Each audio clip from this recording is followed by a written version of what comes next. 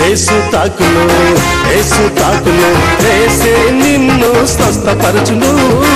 యేసు తాకును, యేసు తాకును, యేసే నిన్ను స్వస్థపరచును.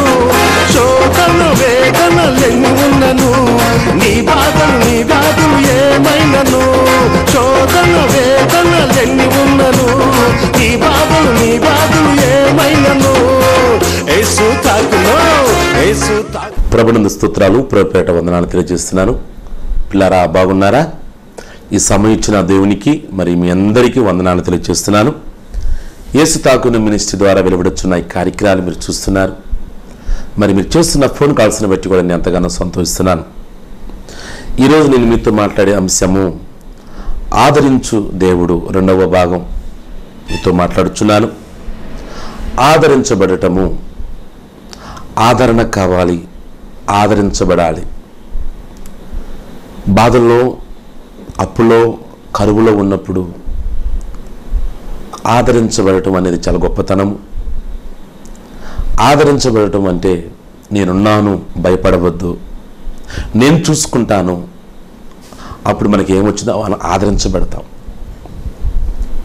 వాక్యం జలవస్తుంది కీర్తన గ్రంథము 23:4 గాఢంధకారపు లోయలలో నిన్ను సంచరించినను, ఏ అపాయమునకు భయపడను.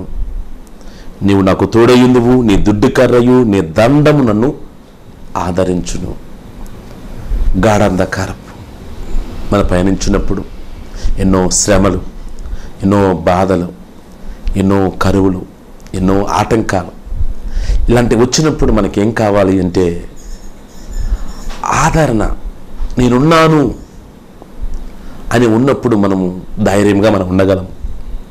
అది లేనప్పుడు మనం ఏం చేస్తాం చెప్పండి? మరణమే శరణము కదా. ఎంతోమంది ఈ రోజున పంట నష్టం వచ్చినప్పుడు ఎవరైనా వచ్చి ఇదిగో నేనున్నాను, అప్పుడు నేను కడతానంటే ఆ వ్యక్తి ఆత్మహత్య చేసుకుంటాడా కదా. ఎప్పుడు ఆత్మహత్య చేసుకుంటారంటే ఎవరు తనకి ఏం చెప్పండి ఆదరించబడలేనప్పుడు. అటు కుటుంబ సపోర్ట్ కానీ, ఇటు అప్పు తెచ్చిన కాడ వాళ్ళు ఎవరు లేనప్పుడు నా పరిస్థితి ఏంటి, ఇంక నేనేం చేయాలి, నేను ఎలా కట్టాలి అప్పు. అప్పుడు ఆ మనసుకు ఏమొచ్చిందంటే మరణించాలి, చనిపోతే బాగుండు అనే ఆలోచనలు వస్తాయి. అదేవిధంగా కుటుంబాలు కూడా భార్యాభర్తల గొడవలు వచ్చినప్పుడు నా భర్తని అలా కూర్చాడు, ఇంక నేనెందుకు, నన్ను ఇట్లా అనుమానించాడు, నా బ్రతికెందుకు. అలాంటి సమయంలో వాళ్ళకి సపోర్ట్ లేనప్పుడు తల్లిదండ్రులు ఫోన్ చేస్తే వాళ్ళు కూడా పట్టించుకోక, వాళ్ళు కూడా సరిగా లేనప్పుడు ఏమొచ్చింది చెప్ప ఆలోచన, ఇంకెందుకు నా బ్రతుకు, చనిపోతే బాగుండను. అలాంటి సమయంలో నేనున్నాను అని ఒక ఆదరణ మాట వస్తే ఆ వ్యక్తి మరణిస్తారా? అదేవిధంగా ఉద్యోగ వేటల్లో అనేక ప్రయత్నాలు చేసి ఓడిపోయి అలాంటి పరిస్థితులు ఇంకెందుకు నాకు ఉద్యోగం రాదు, నా బ్రతికింతే, ఇక నాకు ఉద్యోగం రాదులే. అలాంటి సమయంలో ఏమొచ్చిందంటే పిచ్చి పిచ్చి ఆలోచనలు వస్తాయి, ఇంకెందుకు నేను మరణిస్తే బాగుండు అని. అలాంటి సమయం కోసం సైతం ఎదురు చూస్తూ ఉంటుంది. అలాంటి సమయంలో ఇదిగో నేనున్నాను, నీకు ఉద్యోగం లేకపోతే ఇదిగో నేను సపోర్ట్ అని ఒక మాట, ఆదరణ మాట దొరికితే ఆ వ్యక్తి ఆత్మహత్య ఆలోచనకి వెళ్తాడా? చూడండి, ఎందుకంటే ఆదరించబడాలి. ఈరోజు ఒక చదువుతున్న వ్యక్తి విద్యలో ఫెయిల్ అయినప్పుడు ఇదిగో నేను ఉన్నాను అని ఒక సపోర్ట్ వచ్చినప్పుడు ఆ వ్యక్తి మరణ ఆలోచనకి వెళ్ళడు. ఆదరించబడలేనప్పుడు మరణమే శరణం అంటారు. అయితే మనం చదువుతున్న వాక్యములో కీర్తన గ్రంథం 119:76 నీ కృపను ఆదరించునుగాక. కృప అనగా దేవుడు యేసుక్రీస్తు ప్రభువు వారి కృప. ఆయన కృపామయుడు, ఆయన ఆదరించే దేవుడు. మానవాళి పాపములో నలిగిపోతూ మగ్గిపోతూ కృంగిపోతున్న సమయంలో ఆయన ఇదిగో నేనున్నాను మానవుని రక్షించడానికి నేను వెళతాను. ఆయన పరలోక రాజ్యములో ఆయన దేవుని స్వరూపమును, దేవుని యొక్క సమస్తాన్ని విడిచిపెట్టి తను రిక్తునిగా చేసుకొని ఈ లోకానికి ఒక మానవునిగా, ఒక రిక్తునిగా ఈ లోకానికి వచ్చి మనందరి కొరకు ఆయన మరణించాడు. నేనున్నాను అని చెప్పి మన కొరకు ఆయన మరణించాడే. వాస్తవంగా మనం చనిపోవాలి. పాపం వల్ల వచ్చు జీతం మరణము. అయితే మన మరణానికి అవకాశం ఇవ్వక మరణానికి దారి తీయకుండా ఆయన మన మరణాన్ని ఆయన మీద వేసుకొని మన కొరకు మరణించి జయశీలుడుగా తిరిగి లేచాడు యేసుక్రీస్తు ప్రభువు. అలాంటి యేసుక్రీస్తు ప్రభువు వారు అంటున్నమాట, నేను మిమ్మల్ని ఆదరిస్తాను. నేను ఆదరించే దేవుడు ఆయన.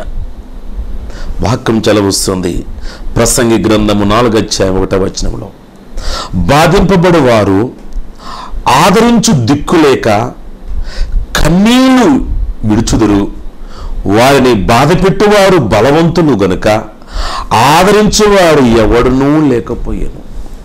చూడండి ఎంత చక్కని మాట. ఎంతోమంది బాధపడుచుంటే ఆదరించు దిక్కులేక, ఎంతోమంది ప్రజలు చెప్పండి ఆదరించు దిక్కులేక కన్నీళ్లు విడుచున్నారంట. వాళ్ళ బాధ పెట్టేవారు ఎవరంటే బలవంతులంట. బలహీనలో ఎవరైనా బాధపెడతారా? బలవంతులు బాధ పెడతారు. బలవంతులు బాధపడుతున్నారు కనుక ఆదరించేవాడు లేకపోయాను. బలవంతులు అనగా ఏమిటంటే ఒక నిరుద్యోగము, ఒక అది బలమైనది. అప్పులో ఉన్నప్పుడు, అప్పు తీర్చలేనప్పుడు అది ఏంటంటే అది బలం, అంటే ఎలా కట్టాలి అని అది బలమైనది. ఒక వ్యాధిలో ఉన్నప్పుడు ఆ బాధించేదంటే బలము, ఆ వ్యాధి బలమైనది. ఆదరించువారు లేకపోయారు. అయితే వాక్యం చలవిస్తున్నమాట, నేను మిమ్మలను ఆదరిస్తాను. వాక్యం చలవిస్తుంది. కీర్తన గ్రంథం 41:3 రోగ మీద యెహోవా వాణ్ణి ఆదరించును, రోగము కలుగగా నీవే వాణ్ణి స్వస్థపరచుదువు.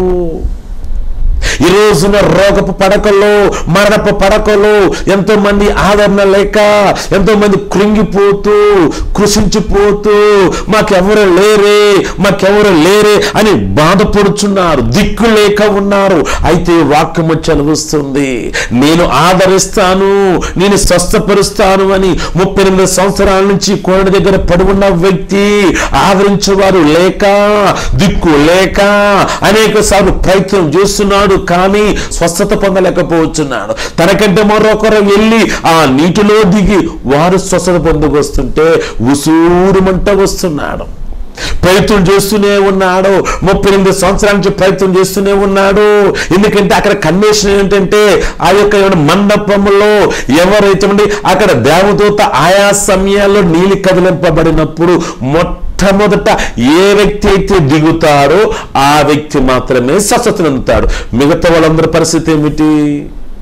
అయితే అక్కడ 38 సంవత్సరాల నుంచి నలిగిపోయి కృంగిపోయి ఆదరణ లేక దిక్కులేని పరిస్థితుల్లో నలిగిపోతూ ఏడుస్తున్న వ్యక్తి ఉన్నాడు. ఆ వ్యక్తిని చూసి అతను పడి ఉన్న పరిస్థితిని గమనించి అతని దగ్గరకు వచ్చి, నువ్వు స్వస్థత పడాలనుకుంటున్నావా? నీ పరిపెత్తుకొని నడవమనగానే స్వస్థత, పరిపూర్ణమైన స్వస్థత. ఆదరించబడ్డాడు, వ్యాధి నుండి ఆదరించబడ్డాడు. పిల్లరా, అదే విధంగా పుట్టుకతో గుడ్డివాడుగా ఉండి అలాంటి సమయంలో దావీదు కుమారుడా నజరేయుడైన యేసయ్య నన్ను కరుణించుము అన్నప్పుడు అనేకులు ఆ వ్యక్తిని ఊరకుండుము అన్నారు. అయినా కానీ అతను మరీ బిగ్గరగా దావీదు కుమారుడా అని కేకలు వేసినప్పుడు ఆ వ్యక్తిని ఆదరించాడు. అతను అంధత్వము దూరమైనది, అతను అందరిలాగా చూడగలుగుతున్నాడు. అంతకుముందు అతను బ్రతుకు అడుక్కుంటూ దిక్కులేని పరిస్థితిలో ఉన్నాడు. ఇప్పుడు అతనికి ఏం దొరికిందంటే ఆదరణ దొరికింది. పిల్లరా, ఆదరణ దొరికినది. మరియు మన దేవుడు ఆదరించు దేవుడు. ఇంకా పరిశుద్ధ గ్రంథములో మనం చూస్తే చూడండి, యెషయా గ్రంథము 66:13 ఒకన తల్లి వాణ్ణి ఆదరించున్నట్లు నేను మిమ్మును ఆదరించెదను. ఒక తల్లి తన బిడ్డలను ఏ విధంగా ఆదరిస్తుందో, తన బిడ్డల కొరకు ఏ విధంగా జీవిస్తుందో, బిడ్డల కొరకు ఏ విధంగా బిడ్డలు ఏ విధంగా ఆదరిస్తుందో అంతకంటే ఎక్కువగా మరొక చోట రాయబడి ఉన్నది.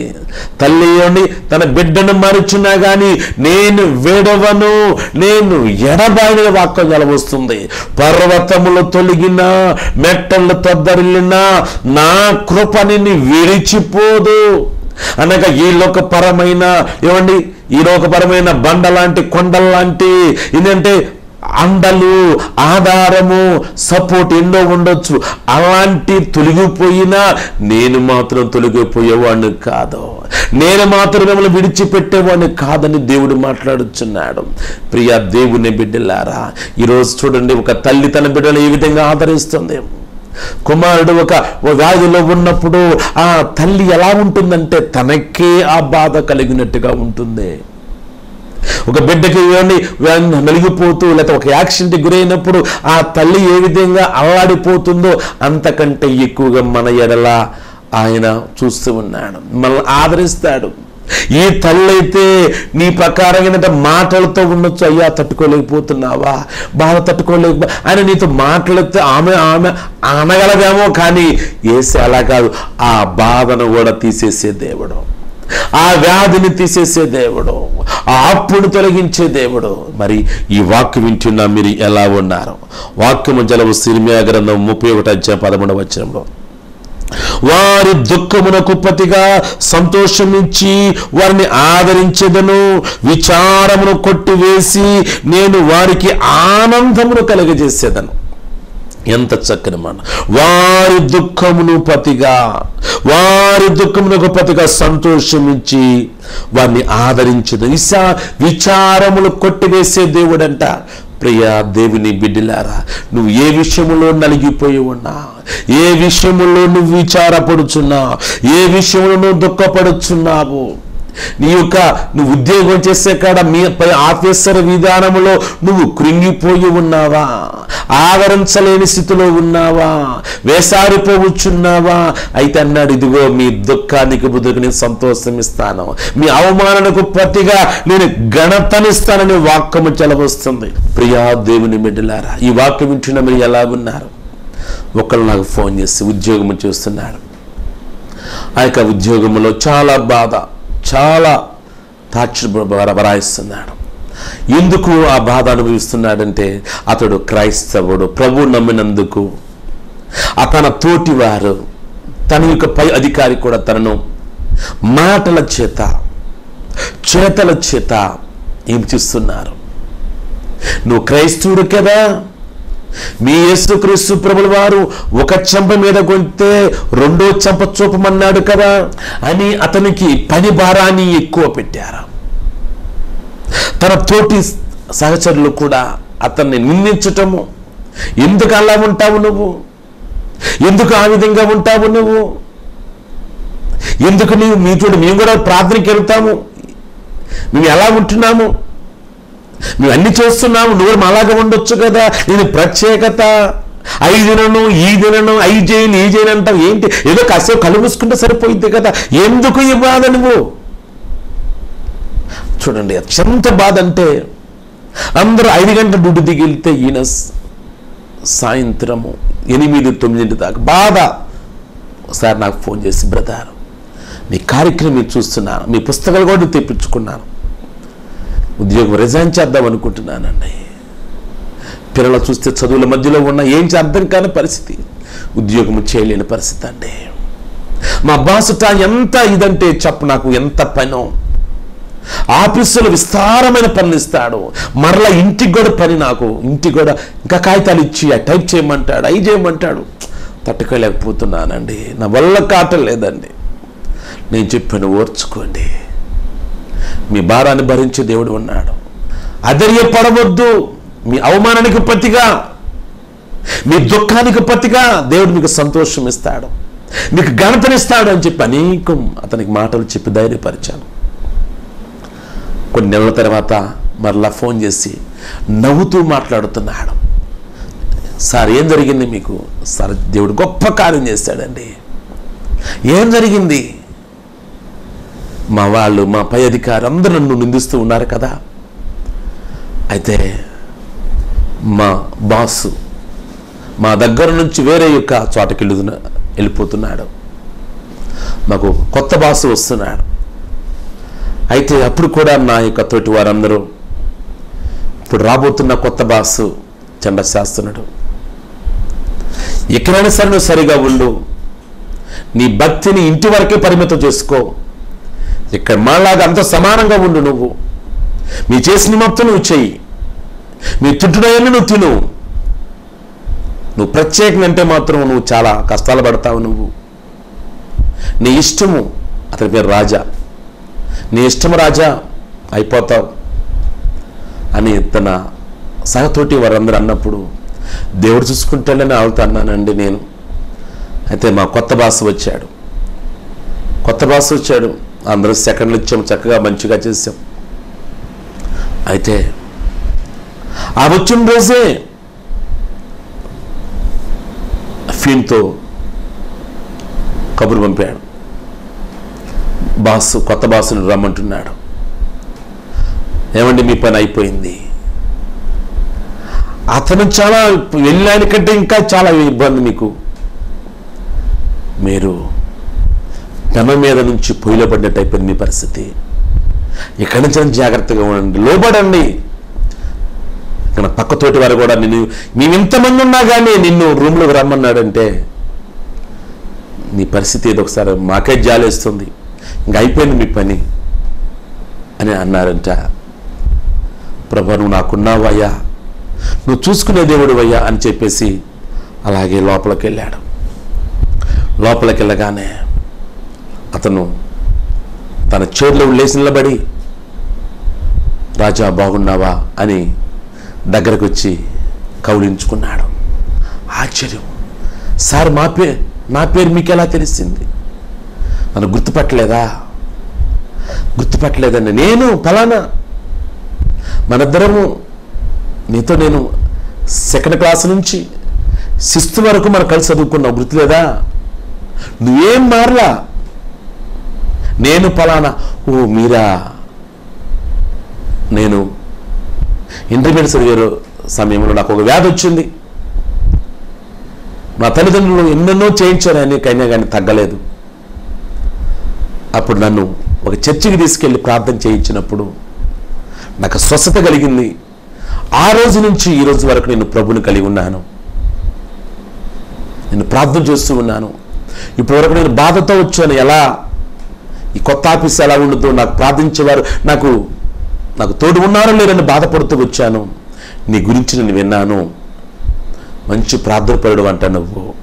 ఇక నుంచి నాకు దిగలేదు, మనతో కలిసి కొంచెం సమయం దొరికినా కానీ నా రూమ్కి వచ్చి ఇద్దరు కలిసి ప్రార్థన చేద్దాం, మనతో కలిసే భోజనం చేయాలి, ఇక నుంచి మనందరం మళ్ళీ బాగుండాలి అని చెప్పి అంటే ఎంత ఆనందము. ఎన్ని నాకు చెప్పి బ్రదర్ కిషోర్ గారండి, నిజంగా మన దేవుడు గొప్పవాడండి. నా అవమానాన్ని కొట్టివేసాడండి, నా కన్నీటిని కొట్టివేసాడండి. నాకు సంతోషం అండి. ఈరోజు మన ఉన్న ఆఫీసులో నా తోటి వారందరూ ఎంత గౌరవంగా చూస్తున్నారు.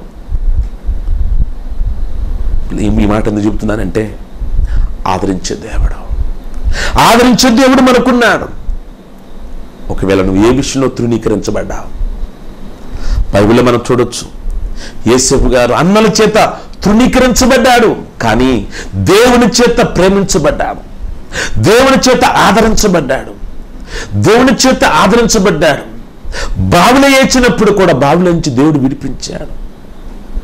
ఆ యొక్క ఐగుప్తులో అతను దేవుడు హెచ్చించాడు, దేవుడు తోడై ఉన్నాడు. ఆ యొక్క పొతిఫరు అతన్ని తృణీకరించి జైల్లో వేయిస్తే దేవుడు అతన్ని ప్రేమించి, దేవుడు అతన్ని దీవించి ఆదరించి ఒక రాజులాగా చేశాడే. ప్రియ దేవుని బిడ్డలారా, ఎలా ఉన్నారు?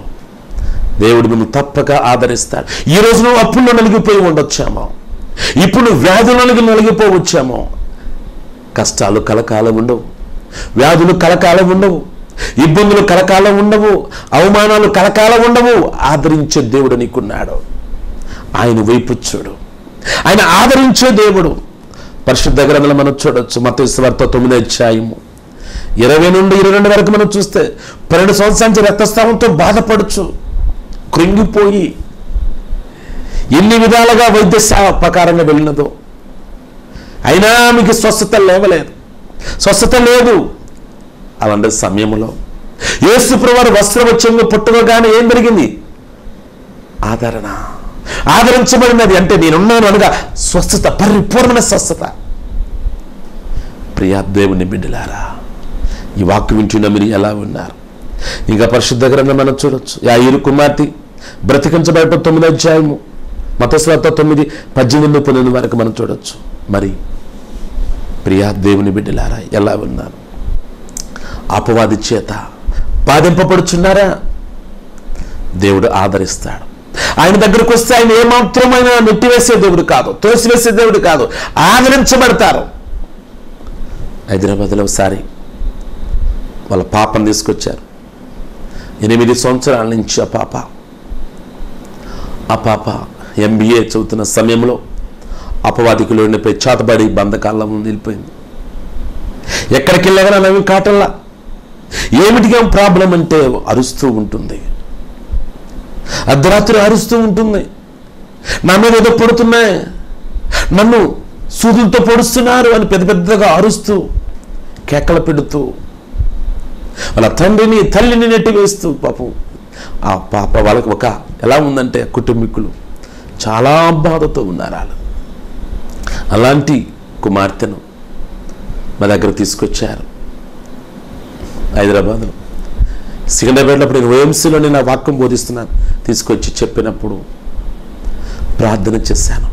అమ్మ ఏమి అధైర్యపడవద్దు, యేసు తాకును మినిస్ట్రీ దేవుడు నాకు ఇచ్చాడు, ఎంతోమంది తాకుపడుచున్నారమ్మా, అధైర్యపడవద్దు అని కొన్ని సపోర్ట్ మంచి మాటలు చెప్పి ప్రార్థన చేసినప్పుడు ఆమె నుండి ఆ దురాత్మ దూరమైంది, చేతబడి బంధకం నుంచి విడుదల పొందింది. ఇప్పుడు ఎంతో ఆరోగ్యవంతురాలుగా ఉంది. తర్వాత 3 నెలల తర్వాత మరలా ఆ పాప మరొక వ్యక్తితో వచ్చిందంటే వివాహం చేశారంట. ఆశ్చర్యం, ఎట్లా ఉన్నా నీ గుర్తుపట్టలేకపోయినా ఎట్లా ఉన్న పాప 3 నెలల తర్వాత భర్తతో వస్తుంది. తల్లిదండ్రులు ఎంత సంతోషము. ఆమె అంటుంది, నిజంగా యేసే మా పాపను తాకాడండి. ప్రియ దేవుని బిడ్డలారా, మీరు ఆదరించబడతారు. వాక్యం జలవిస్తుంది. యెషయా గ్రంథము 51:3 యెహోవా సీయోనును ఆదరించుచున్నాడు, దాని పాడైన స్థలములన్నిటినీ ఆదరించి దాని అరణ్య స్థలములను ఏదేని వలె చేయుచున్నాడు, దాని ఎడారి భూములు యెహోవా తోట వలె నవ్వునట్లు చేయుచున్నాడు. ఎంత చక్కని మాటల చూడండి. యెహోవా సీయోను అనగా అది పరలోకం సాదృశ్యంగా ఉన్నది. అది ఇక్కడ చెప్పిందంటే యెరూషలేము గురించి. యెరూషలేము ఎలా ఉందంటే ఆదరించలేనంత, అంటే పాడైన స్థలంలాగా అయినది. అయితే అలాంటి స్థలాన్ని ఆయన ఆదరించాడంట. అరణ్య స్థలములను ఏదోను వలె చేర్చున్నాడంట, ఎడారి భూములను యెహోవా తోట వలె చేర్చున్నాడు. కుటుంబాలు, ఎన్నో కుటుంబాలు ఎలా ఉంటే చెప్పారు, అరణ్య కుటుంబాలలాగా. అంటే అరణ్యం అంటే ఏంటంటే అక్కడ ఎలా అరణ్యం ఎలా ఉంటుందంటే నీరు లేక, విధానం లేక ఎన్నో కుటుంబాలు. ఎవరు ఆదరిస్తారా? ఎవరు అప్పుల్లో నలిగిపోతున్నా అప్పుల్లో లాంటి ఎడారి కుటుంబాలు ఉన్నాయి. దాన్ని పాడైన స్థలములను బాగు చేస్తాడంట, ఏదైనా వలె చేస్తాడంట. ప్రియ దేవుని బిడ్డలు, ఒకవేళ ఇప్పటి వరకు ఎలా ఉన్నావు? నీ కుటుంబం అరణ్యములాగా ఉన్నదా? నీ కుటుంబం పాడైన స్థలముగా ఉన్నదా? ఆయన అంటున్నాడు, నేను ఆదరిస్తాను. ఆయన ఆదరిస్తాడంట. ఆదరించి ఎలా ఉన్నాడంటే ఆదరించి ఏదైనా వలె చేస్తాడంట. మరియు ఎడారి భూములను యెహోవా తోట వలె చేస్తాడంట. ప్రియ దేవుని బిడ్డ, ఏ వ్యాధిలో నలిగిపోయా, ఏ అప్పుల్లో, ఏ బాధల్లో, ఏ సమస్యల్లో మీరున్నారు. గుంటూరులో కూడా ప్రతి ఆదివారం 2వ ఆరాధనలో నేను ఉంటున్నాను. కేవలం ప్రార్థన కొరకు ఏర్పాటు చేయడం జరిగినది. మధ్యాహ్నం 12:30 నుంచి 2:30 వరకు అందుబాటులో ఉంటాను. తప్పకుండా రండి. విజయవాడ నుంచి ఒక కుటుంబీకులు వచ్చారు.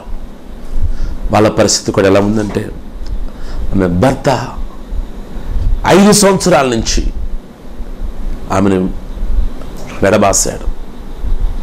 నా భార్య అక్కర్లేదు, నా పిల్ల అక్కర్లేదు అని చెప్పి వేరే ఆమె దగ్గర ఉంటూ బాధపడుతున్న కుటుంబాలు మా దగ్గరికి వచ్చి వాళ్ళ భర్త పుట్ట కూడా మా దగ్గర తీసుకు ప్రార్థించండి. ఇదే పరిస్థితి అండి, నా కుమార్తె పిచ్చిరైపోతుందండి, 2 ఆడపిల్లలు పెట్టుకొని ఉంటుంది, భర్తకు చాలా ప్రేమ కానీ అతను మంచివాడుకు ఈ విధంగా అయ్యాడు, ప్రార్థన చేయండి. 5 సంవత్సరాలు అవుతుందండి, తను ఫోన్ చేసినా కానీ సరిగ్గా మాట్లాడడం.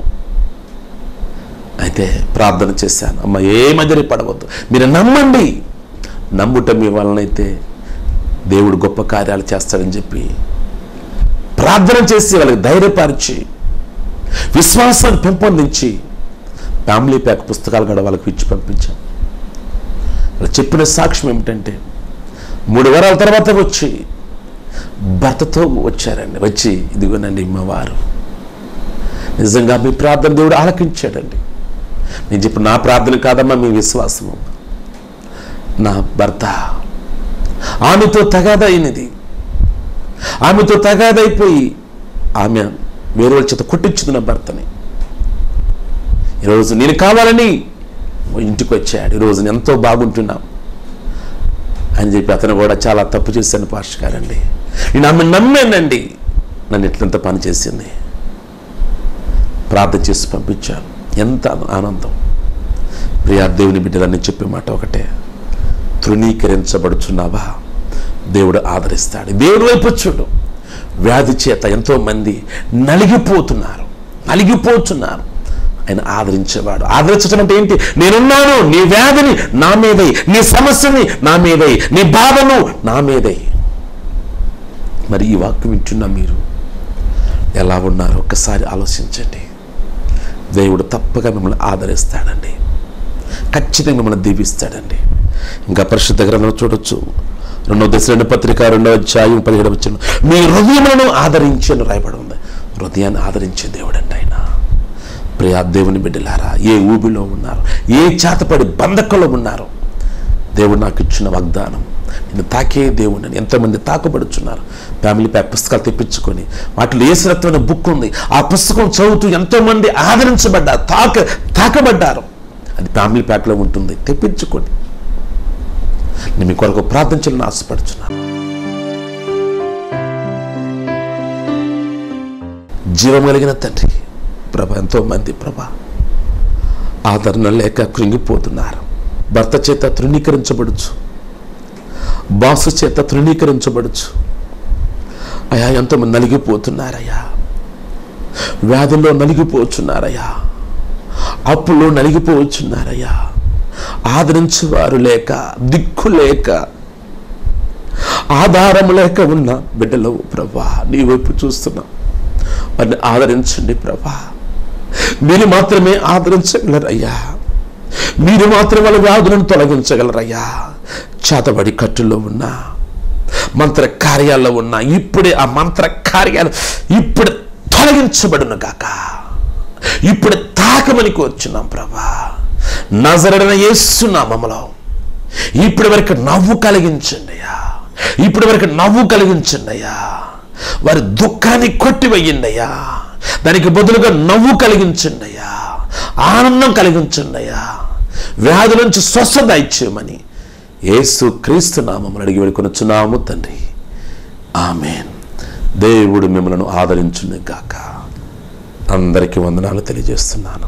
బ్రదర్ కిషోర్ బాబు గారి కలం నుండి వెలువడినవి మా అద్భుతమైన అమూల్యమైన పుస్తకములు మరియు సీడీల వివరములు.